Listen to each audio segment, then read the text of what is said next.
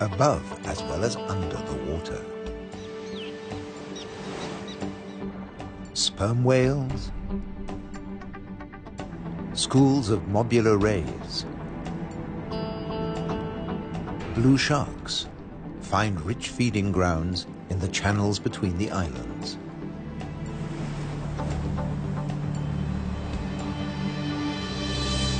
Nutrient-rich reefs draw in life. Blue whales seek out tons of krill in ocean depths. Here, around the Azores, Europe's wild islands.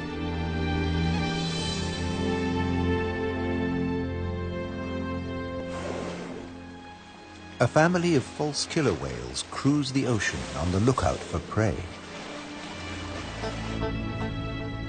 A blue shark patrols alone. Shoalfish confuse single predators. But when they meet false killer whales, the water boils. An individual false killer whale dives down with its prey.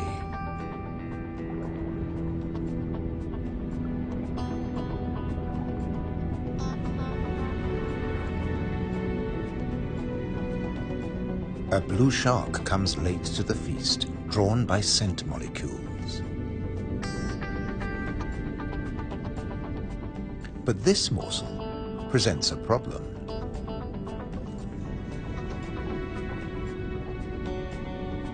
With jaws not made for chewing, it'll never swallow this tail fin.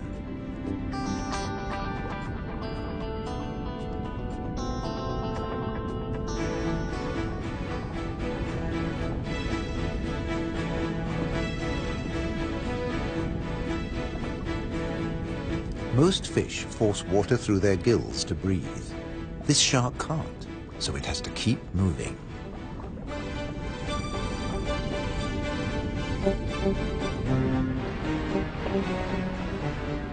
Near the surface, another blue shark is demolishing a tuna. This job its teeth can do: shake and take.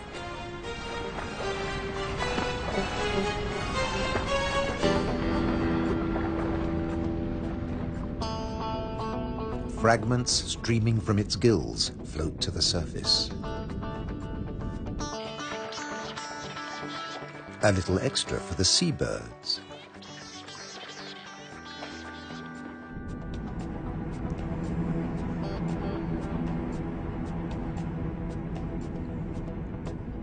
Not all the remains go up.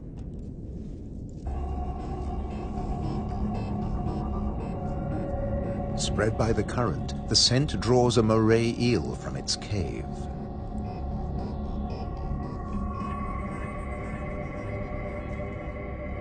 Sea bream, triggerfish, and painted combers are on its tail.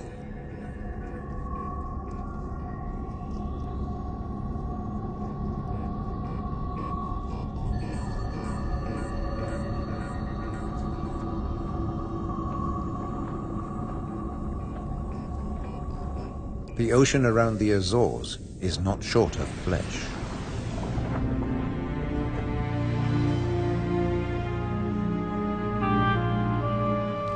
And yet above the water, the islands themselves have no large wild animals. When Portuguese sailors landed on the Azores in 1427, these first humans found no vertebrates at all, except birds and two small species of bat. The birds evolved over time. This variant of the grey wagtail lives only on the Azores.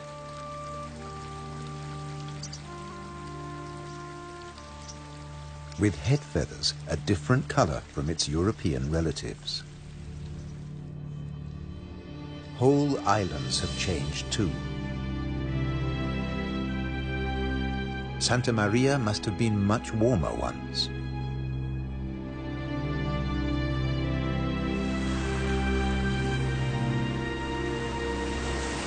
Many of these ocean fossils belong to extinct species that once lived in warmer waters.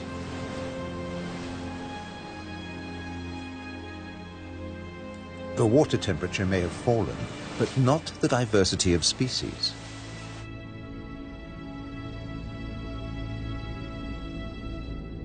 After nearly 6 centuries of human habitation, the seas around these volcanic islands are still largely unexplored.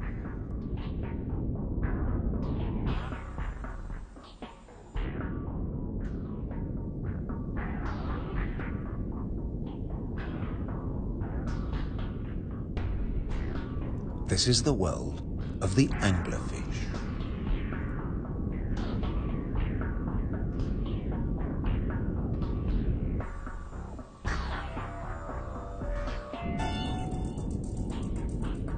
A 1,000 meters down, this pink frogmouth ignores the pressure of 100 kilos per square centimeter.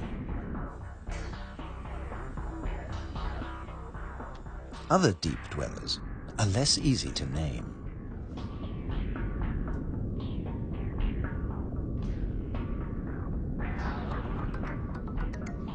In the darkness, it's easy to underestimate your prey.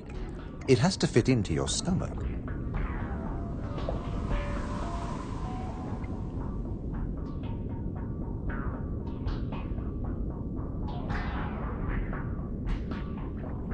The six-gill is one of the largest deep-sea sharks, but at night it swims to the shallows to feed. The spider crab lives in darkness. It has never seen this kind of light. Nor has its coral community. Beyond the scorpionfish and past the deep-sea sponges, there's an unknown world.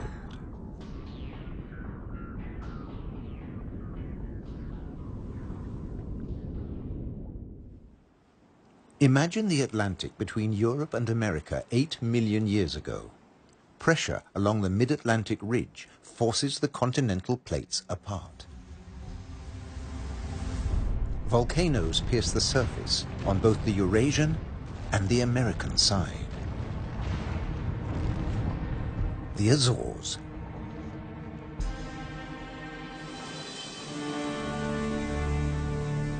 Most of the volcanoes are dormant. Water, not lava, fills their craters.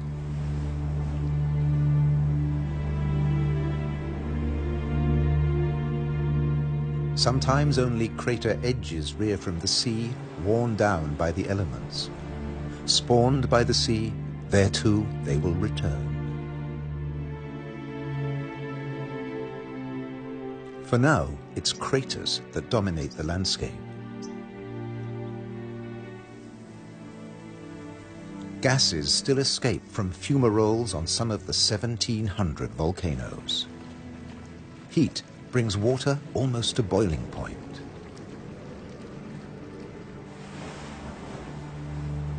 A massive eruption hit Fayal Island 60 years ago.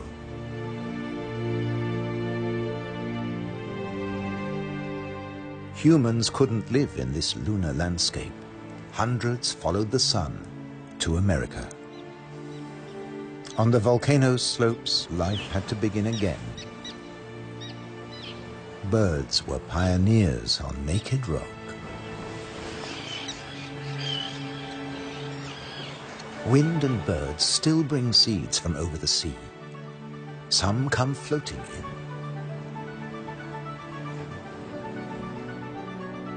Humans brought the Hottentot fig, and plants create the first soil on bare rock.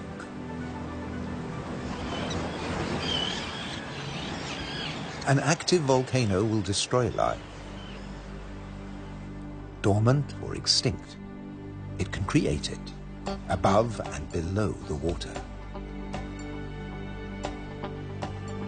The underwater cliffs of Formigas are the summit of a volcano.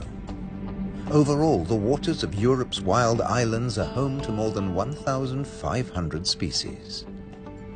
This is the spiny starfish.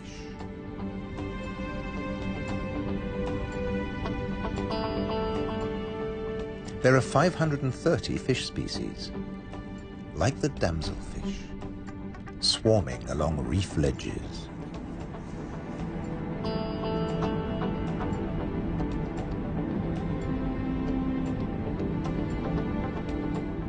The grouper is a formidable loner. Its giant maws scare off intruders.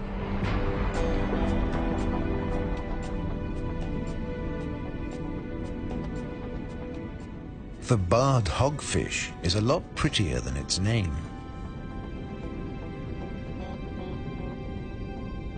It's a protogynous hermaphrodite like its cousin, the grouper. It starts off female until it reaches a certain length. Then it becomes a male, aggressively defending its territory.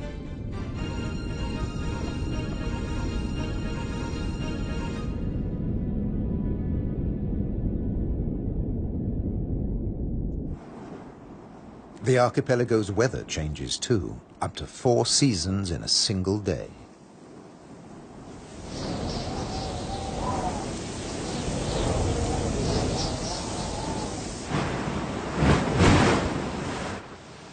And when the winds blow above, down below, no one is safe.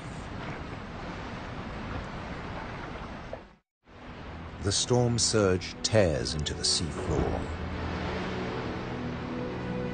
But turbulence won't deter European eels from their prey. They're adaptable, living equally happily in salt and in fresh water. This is just swell. Heavy surf stirs up food. For some, that means come out and eat. For others, take cover. The powerful grouper hides in his rock grotto.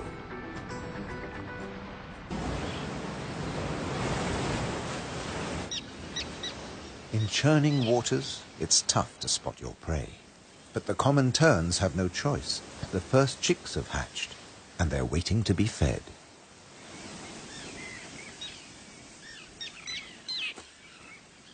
Elsewhere, adults are still brooding. The nest, a few pieces of dried grass, hardly visible. The parents sit in turn for 3 weeks. Their beak, both dagger and tweezers, is perfect for catching small fish.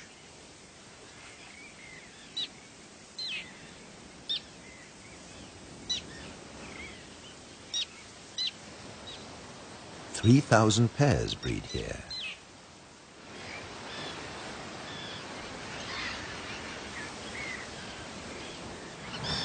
Typically, each couple lays 3 eggs.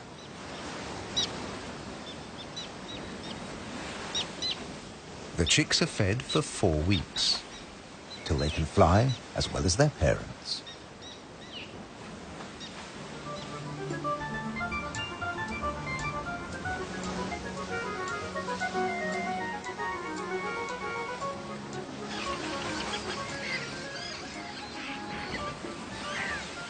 Then they're ready for takeoff on the long journey to South Africa.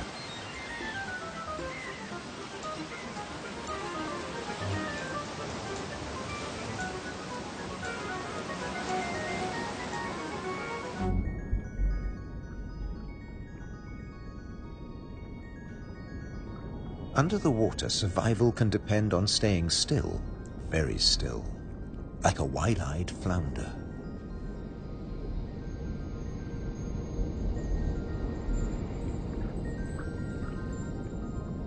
With his general-purpose military markings, the Guinean pufferfish doesn't mind being seen.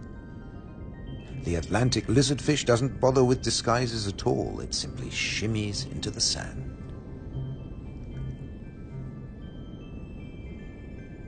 This may fool both its prey and its predators.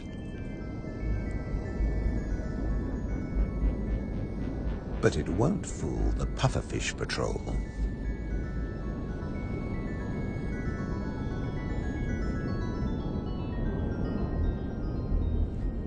The shamefaced crab folds its pincers to protect its gills and digs itself in.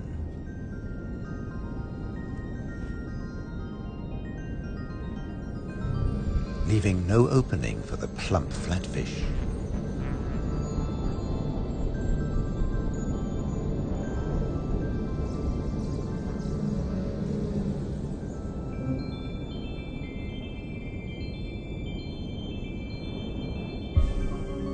Bye. A starfish flees at top speed from a marauding snail.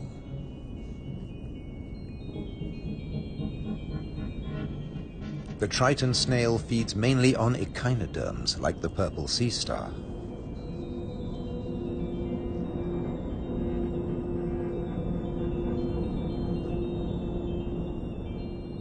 It's no big deal for an octopus. No pickings for it here.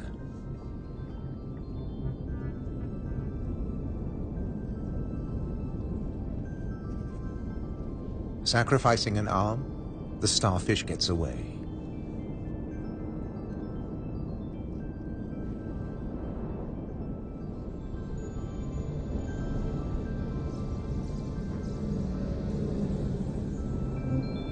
It's escaped with its life, and the limb will grow again. These wild islands in the Atlantic are a freshwater reservoir. Vast amounts of seawater vaporize in the warm ocean air, and freed of salt, they unload onto the Atlantic islands.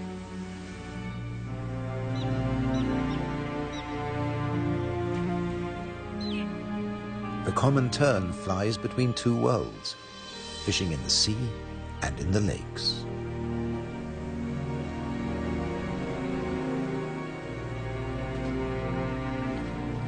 Humans brought the freshwater fish to these islands. Water flows straight off the impervious lava rock.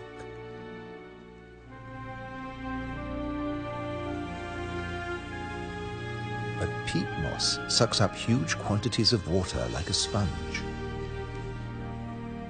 taking it in through every surface. Deprived of oxygen, the dead parts of the moss never rot. The extremities keep on growing, and the moss colonizes more and more of the bare rock.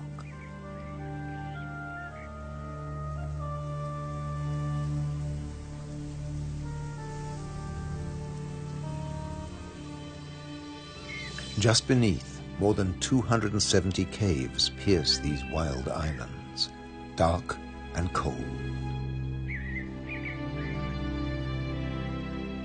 Perfect for isopods, crustaceans that have their breathing organs in their legs. Or for cyanobacteria, a life form that has existed for nearly 4 billion years. Cooling lava drops create amazing shapes. Shark's teeth. It's a hollow, secret world, just waiting to be filled. Past the undersea threshold of the Azores, it's permanent night. Perfect for a nocturnal common stingray.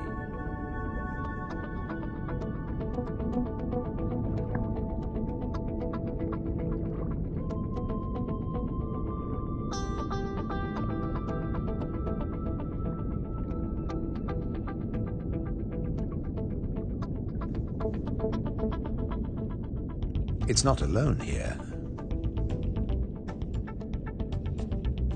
Sliding over the cavern walls, unicorn shrimp. In the camera light, combers and scorpionfish snatch at their prey.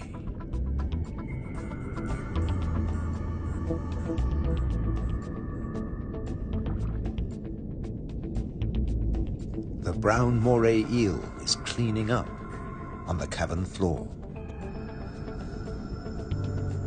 The shrimps come up from deeper waters to spend the winter. For some, it's a short winter. The females packed with blue eggs are especially sought after.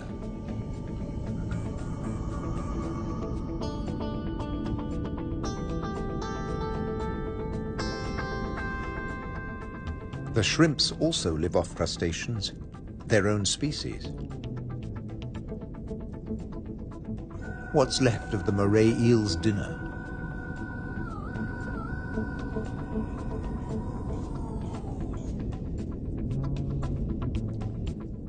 First, eat your neighbor, then take time for a spot of grooming.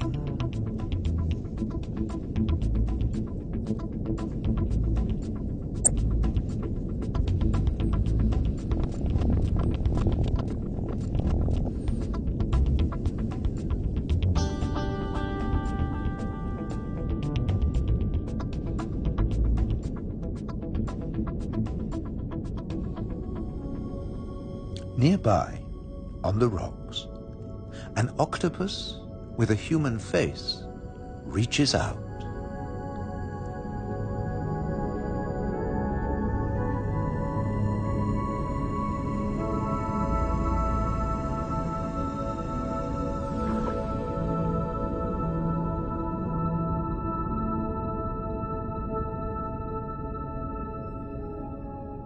The stingray glides back to the ocean.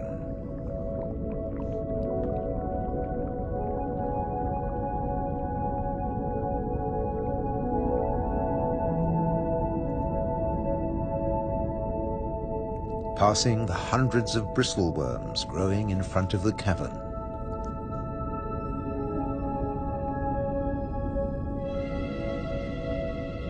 Their tentacles trap particles from the passing current to eat or to construct the tubes they live in.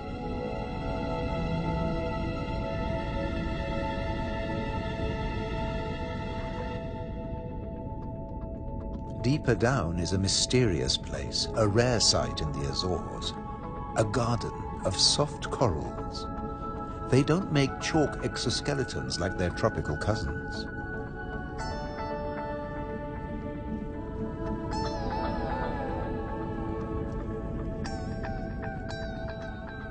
The currents carry plankton down to their home on sunken seamounts.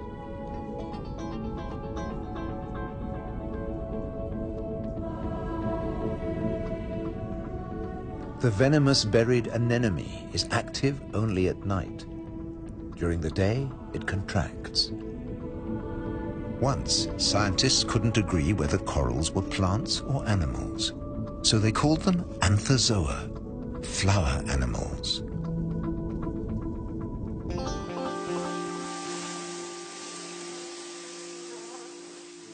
No doubt about these. All the flowers on Europe's wild islands arrived from somewhere else. Hydrangeas came from Asia. Natural boundaries between fields. They're a symbol of the Azores.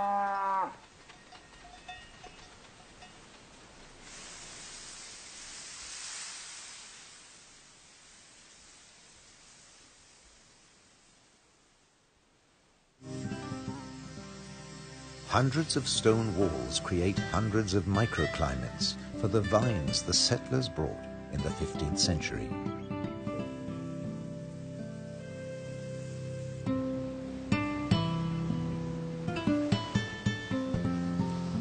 "400 years later, the vineyards were abandoned as islanders left for America.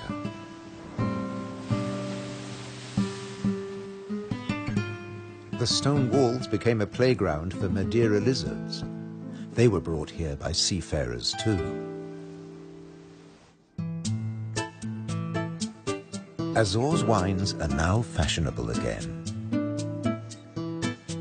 Nearly 1,000 hectares, more than 2,000 acres of ancient vineyards on the island of Pico have been declared a World Heritage Site by UNESCO. The ruts of ox carts, once the island's only transport.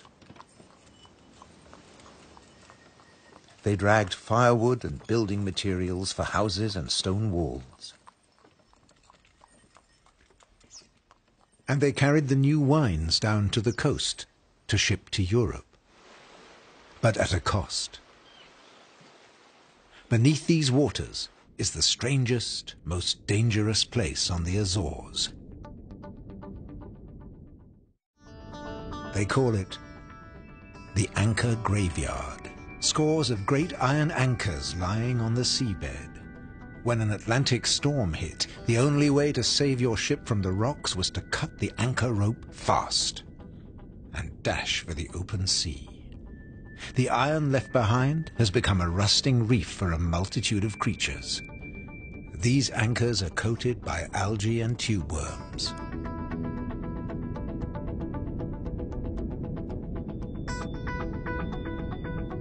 A shark's outline protects hiding fish. The grim-looking sea robin feels its way. The 3 front spines of its pectoral fins have their own receptor cells for finding food. The Mediterranean more's mouth is mournful, but it's miming the call of the sea robin's swim bladders. A common octopus discreetly searches for food. It will fit in anywhere.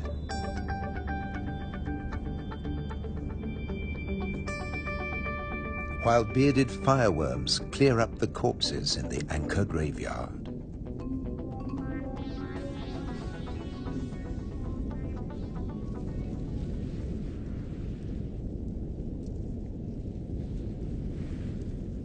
They are the mobile relatives of the immobile tube worms.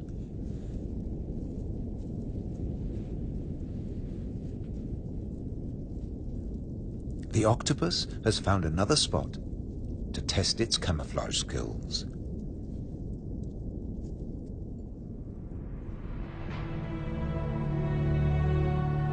Above water too, human presence is everywhere, even in the craters.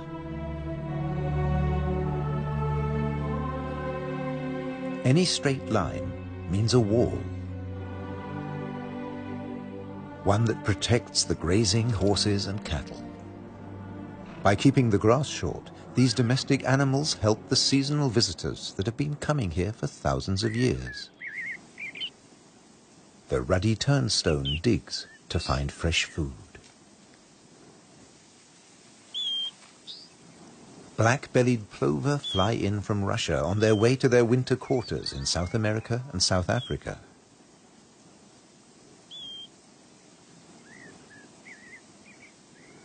The ruddy turnstone drops in from the Arctic. The northern wheatear arrived from Canada via Greenland. The American pipit drifted in from North America. The blackbird? Well, it's here all year round. It's an endemic variety. The male is darker and glossier than its mainland cousin. Birds have to transport their own weight. A little body can be a big advantage on a long journey. But weight doesn't matter to other migrants. They're supported by water.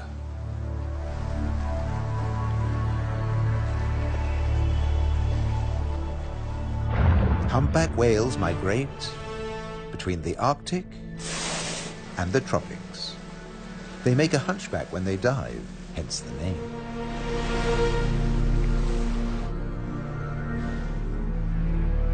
A pod of fin whales, the blue whale's closest relatives. The two species can interbreed. They swim back and forth between Arctic and subtropical waters.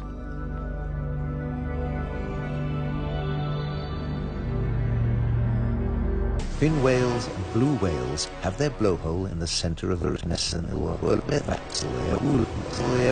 their skulls. Sperm whales have theirs on the left.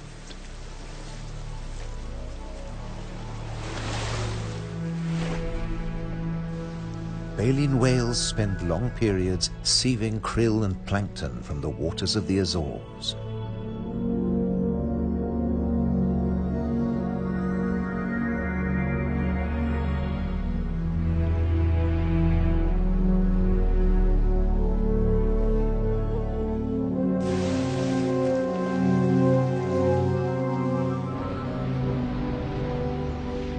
They leave their excreta behind them.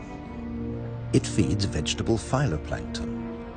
Animal plankton eat the phytoplankton, and at the other end of the food chain are fish and the whales themselves.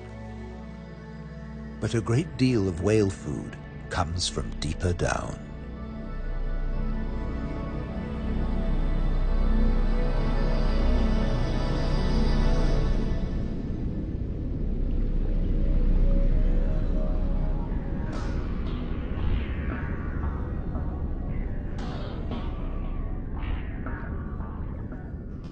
Meanwhile, not all the creatures of the eternal darkness are permanently banished to the depths. Every night, countless organisms leave the realm of the bizarre anglerfish and rise into shallower waters. Colossal amounts of krill join them on the upward journey. A nightly vertical migration. Salps and bioluminescent comb jellies illuminate the greatest movement of biomass on Earth. All here to harvest the vegetable plankton or get eaten themselves. This innocent-looking blob is anything but. A Portuguese man-o'-war is a colonial organism, a conglomeration of polyps serving different functions. One polyp is the sail. Innumerable other polyps repel invaders or catch booty with tentacles that stretch up to 30 meters. On the right, a salp has become ensnared. Venom from stinging cells kills the prey. The tentacles drag it to the mouth.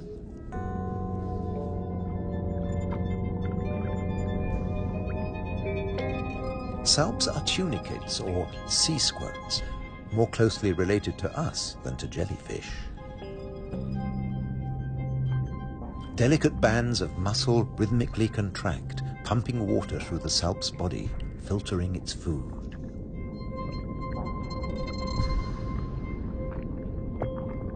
Salps build into chains and can direct themselves through the water.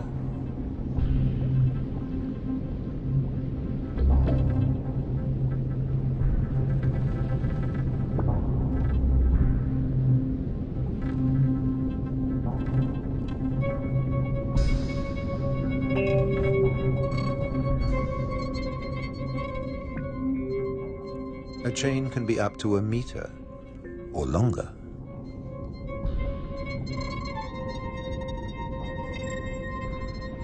Unlike salps, many jellyfish have venomous tentacles. But they too have predators. They're one of the favorite foods of loggerhead sea turtles.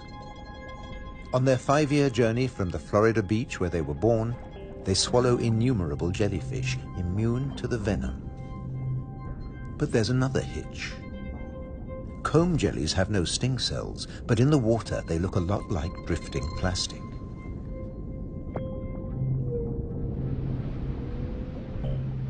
And that's the problem. The turtles try to eat plastic, and it kills them.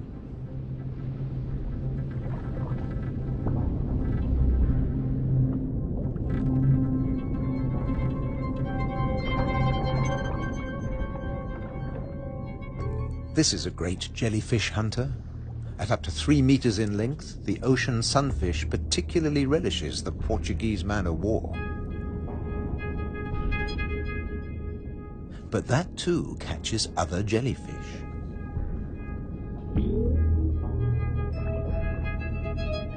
The sunfish can dive.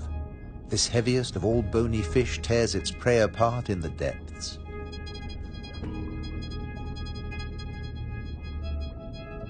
The man-o'-war must stay on the surface, but it's a most effective hunter.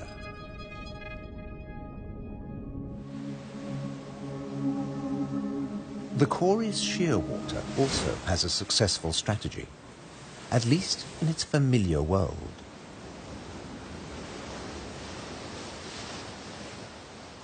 It deposits its eggs in niches high on the rocky cliffs.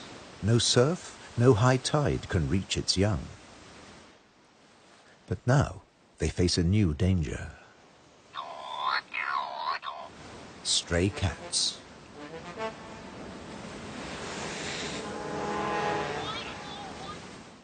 The female shearwater laid a single egg in May.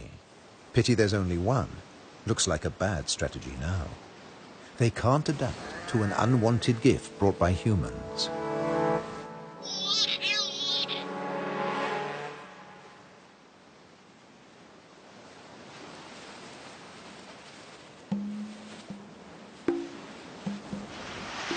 On the island of Corvo, more than 80% of predated chicks are the victims of cats.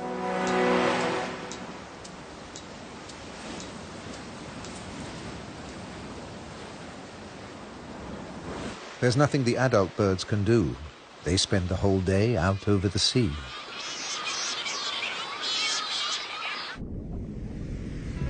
By contrast, periphyton, a mix of algae, bacteria and microbes, stay where they grow, ruled by time and tide. Some quickly find a home on flotsam and jetsam. Attached and yet mobile, they drift across the ocean. Goose barnacles fix onto hard surfaces. Their cirri grasp plankton from the water. No matter what it's made of, marine debris attracts life forms.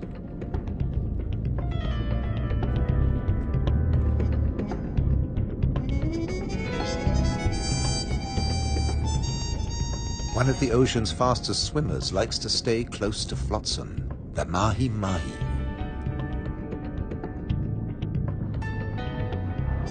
Because floats and buoys provide protection in the open sea. Some species may have survived ocean transfer as passengers on floating debris.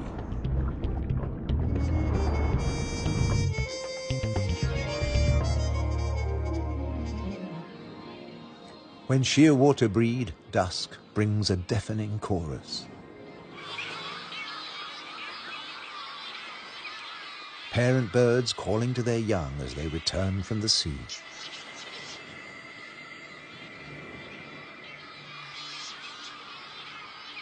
The birds recognize each other's cries.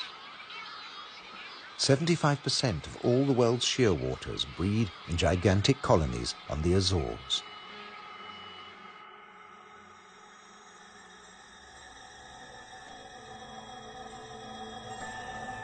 The name Madeira lizard says it all. This creature originated on a distant island.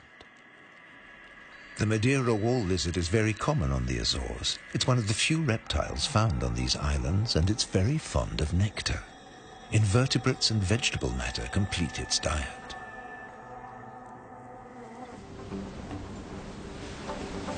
Just across the bay is the domain of a giant. This is the whale shark. The world's biggest fish. That's what 12 meters of muscle and cartilage say about the whale shark. Like mobula rays, it's mainly a plankton eater, but also eats crustaceans and small fish.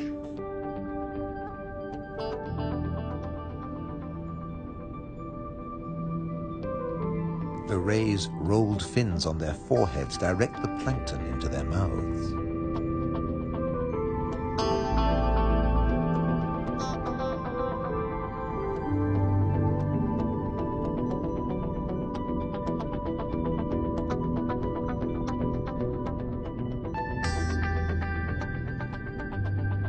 Mobula rays are part of the manta ray family.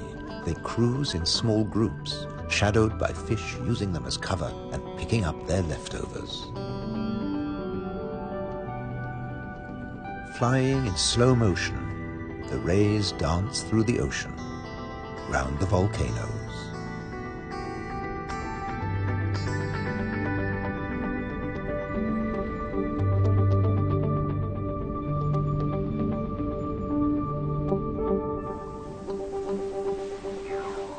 High above, there's something stirring on the cliffside.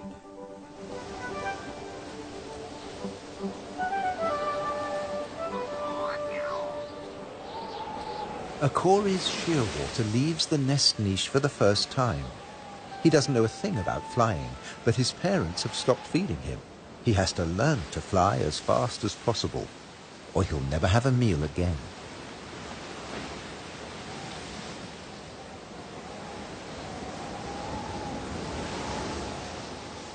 He needs a takeoff point with a fair wind.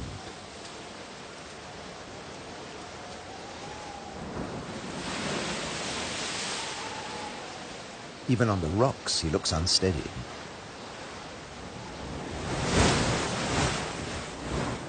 A fellow shearwater learns the difference between flying and falling.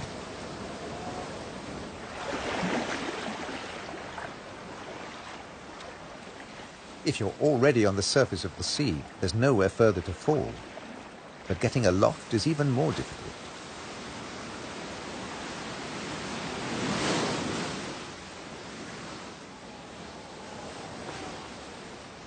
Wings over water. That's the right idea.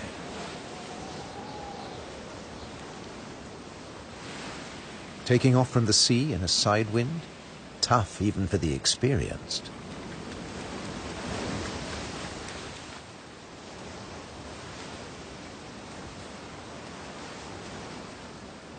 It's now or never. Pluck up your courage. Embrace the wind and off to South America.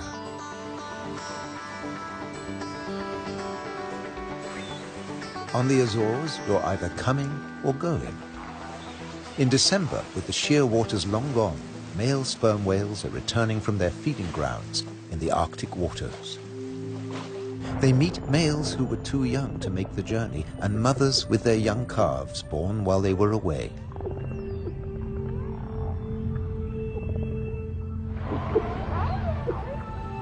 While the mother dives for food, her calf stays on the surface. It'll be 2 years before he dives with the group.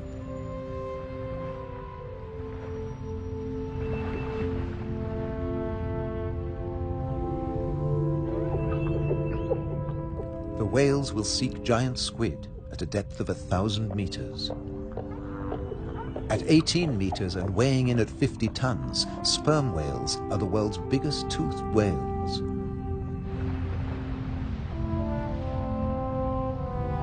The calf will remain alone for up to an hour, defenseless against a possible attack by killer whales.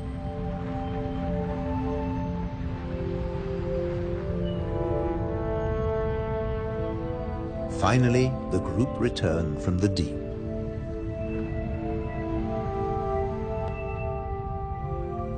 The calf is once more under the protection of its mother. She will feed it for 2 years. During this time, she won't fall pregnant. Now the whales can take their ease, preferably hanging vertically in the water.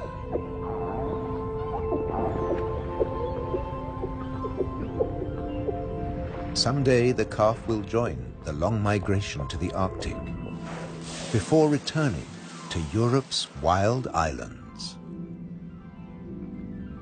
the Azores.